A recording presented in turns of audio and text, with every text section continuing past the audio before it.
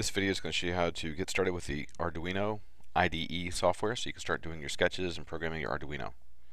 To begin with, if you have a school computer, it's already installed on the school computer. If you have some other kind of computer that you're trying to install the Arduino on, you want to go to Arduino, that's arduino.cc, and then download the software. Once the software is installed, here's how we're going to run it on a Windows 8 machine. I'm going to press the Windows key and I'm going to search for the word Arduino. I've got a couple choices, a couple different versions. I'm going to select the top one, but I'm going to right click on the word Arduino and go down to where it says Run as Administrator.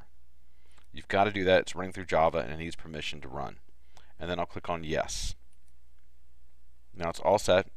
If I didn't right click, it'll start up with this screen and then it'll give me an error. And then I have to go back and start all over again with right clicking. Alright, so I'm all set up, or almost set up. And I'll go to the top of the screen where it says Tools.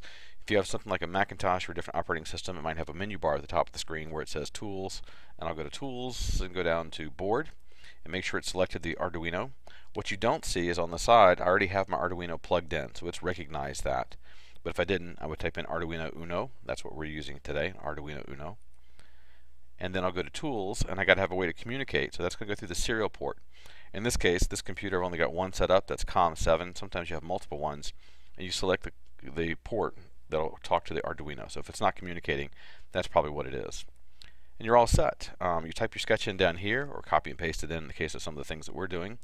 You can verify the code by clicking the check. You can upload it to the Arduino if it's connected using this right arrow button. And then you can open a file and close and save a file. Easy enough to use, and you're all set up and running.